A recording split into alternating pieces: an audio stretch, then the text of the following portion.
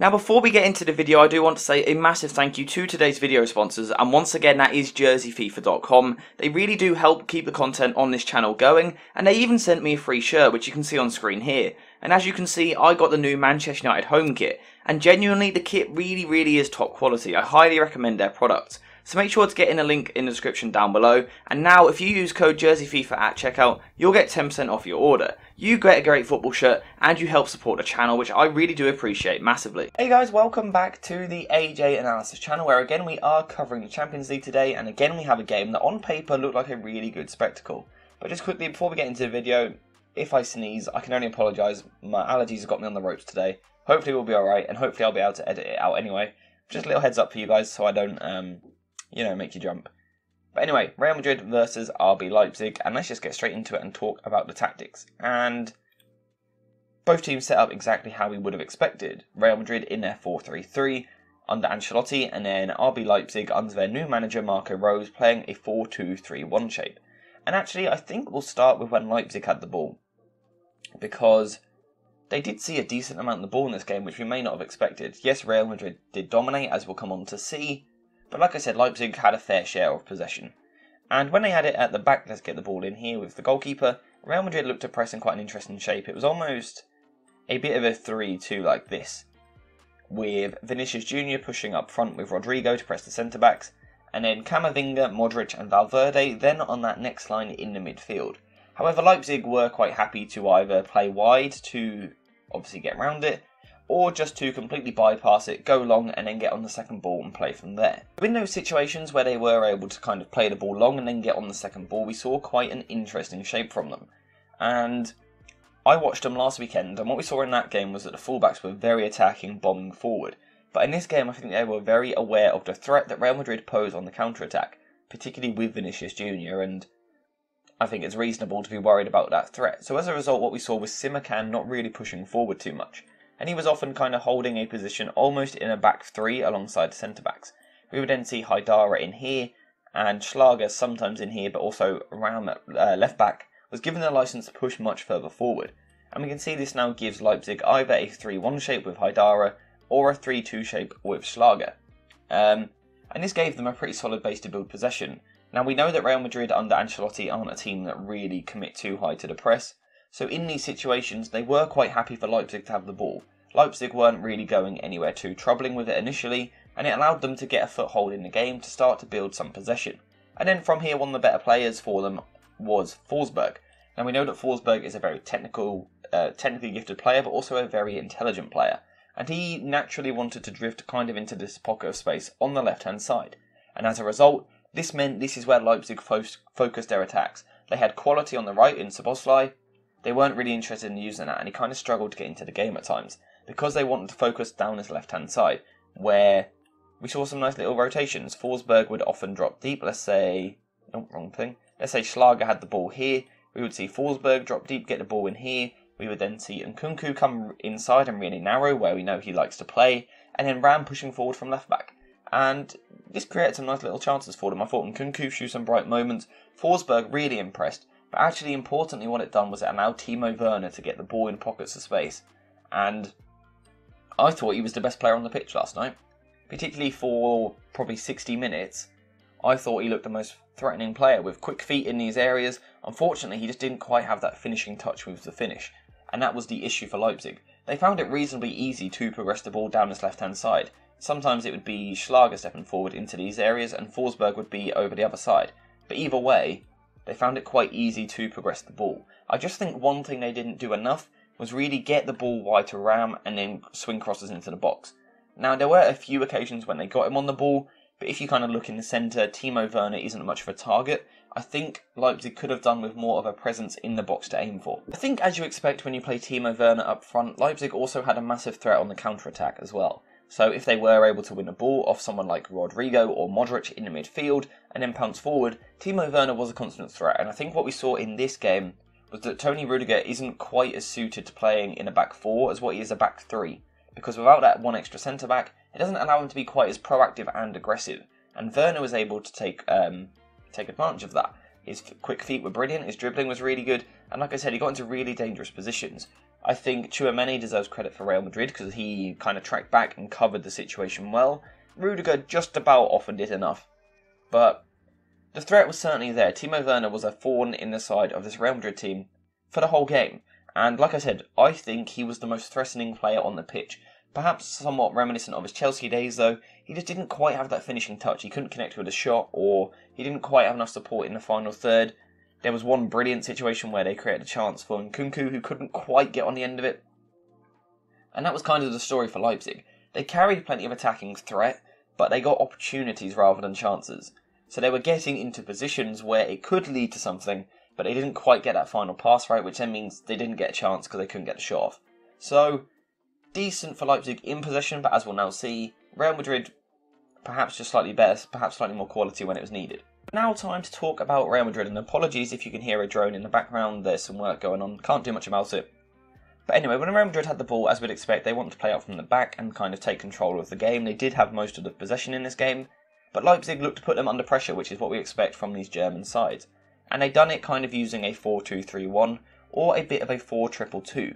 And basically, Forsberg and Werner would kind of pivot around like this, constantly making sure that they had Tchouaméni marked. So let's say Nacho had the ball here, Forsberg would push forward, and then Werner would drop in on Tchouaméni. The ball could then go across to Rudiger, Werner would come out and Forsberg would drop in, again on Tchouaméni, to try and stop him getting on the ball. And early on this worked because we can see that Carvajal isn't really an option either because of Nkunku, and Alaba isn't because of Szoboszlai. However, there was one little interesting pattern that kind of allowed them to get out of this, and it's quite interesting. So they could go wide to the fullback like this. Now, like I said, the forward pass isn't on because Nkunku's there. But if it just dragged the Leipzig press over a little bit. And then it leaves the winger on the far side with a decision to make. So let's say Tchouaméni comes over, Forsberg follows him. If Carvajal gets the ball in here and then goes to Nacho, it kind of leaves the winger kind of caught in between three different areas. They don't know whether to cut the pass to Camavinga, to cut the pass to Alaba, to press the ball, and at times it leaves a player a little bit in no man's land. And this was an opportunity for Real Madrid to then progress the ball forward. They could just catch out that player not being quite on it, and then play forward from there. The other option was for them to overload the centre of the pitch. Now the way that they done this was, let's just put Leipzig back in their pressing shape. So the way that Real Madrid were able to outnumber in the middle of the pitch was by getting Camavinga to drop a little bit deeper, and he's more than comfortable doing that. It's probably where he's best actually, and he would just drop into this area here. And again it leaves Leipzig having to make decisions. Haidara isn't entirely sure whether he should follow or stay deep, and then also with Rodrigo dropping deep from up front and Modric pushing forward, we can see now that Real Madrid have essentially got themselves a box. A box of four midfielders in the middle, and if we compare it to Leipzig, they only have the three. And, you know, no prizes for who can guess what happens here. It allows Real Madrid to dominate, take control, and get players in pockets of space. And actually what we particularly saw was Rodrigo and Modric dropping, yes, deep, but also quite wide as well. So they weren't looking to play in this area here, they were looking to get either side of the midfielders. And this is actually how they progressed the ball the most effectively. And eventually it kind of caused Leipzig to drop off a little bit, but still they couldn't really get close. And it allowed them to get the ball into these areas here, into Rodrigo, into Modric, and then Leipzig are obviously retreating, and the easy pass is now the winger. And this was kind of the story of the game. Real Madrid could get the ball this far reasonably easily. Yes, there was a few little changes in shape that we've seen, but then it allowed them to get the ball into these areas. Now the job was on the wingers. And I thought Valverde done a decent job down the right wing. Not the most technical of dribblers, he would kind of knock the ball and then run past, and I really enjoyed his battle up against the fullback. And then Vinicius on the other side. All night long, it felt like the quality was going to come from Vinicius. And Vinicius is one of those players that we know can be a bit frustrating at times. There's times when he takes players on and just gets it horribly wrong. But he's that good that you just persist with it, because eventually he will create something, and we did see that for the goal. We'll talk about that in a second. But for Real Madrid, it just felt like Vinicius was the only hope. Of course, there was no Benzema up front, so they kind of lacked that natural striker. There was just something not quite right with this Real Madrid team. They could get so far, they could dominate the ball, they could progress it reasonably well, but then there was just a quality. So even if Vinicius could beat his man down the line, who has he then got to aim for in the box? No one really. Typically Benzema would be in this area, but Rodrigo didn't really want to do it. Now in the second half we did see Rodrigo push a little bit higher, and that did play a key part because it then left space for others. And that's what we saw for the goal. So let's talk about the goal now. So this is the first goal here, and Vinicius Jr. has the ball on the left wing, and what we can see is that Rodrigo does now have a higher starting position, and Vinicius kind of takes his man on once, if not twice here. Actually, I started one pitch too soon. Hang on. So Vinicius starts here, he kind of takes on his man. We can see Rodrigo up in the box here, just on the edge. Vinicius takes on his man, cuts, comes back, and then gets towards the edge of the box. So initially, that's that good play from Vinicius. Again, we can see that he hasn't necessarily got a ton of targets to aim for in the box. However, at least Rodrigo is further forward than what he was in the first half. And what it does is it leaves space on the edge here.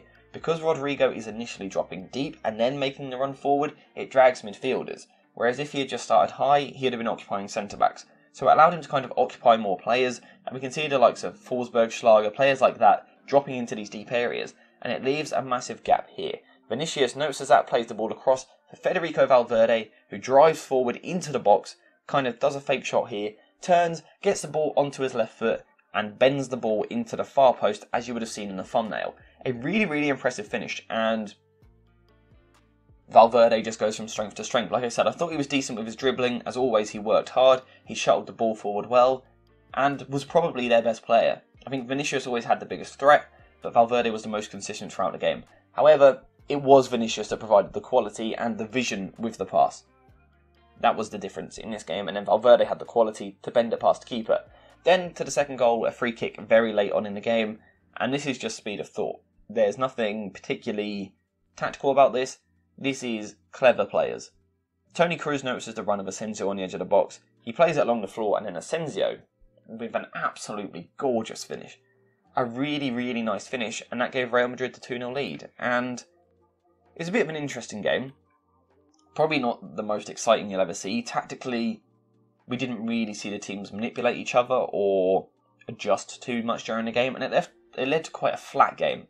This wasn't an exciting Champions League game. Yesterday we were talking about Bayern versus Barcelona. In that game we saw a lot of attacking quality.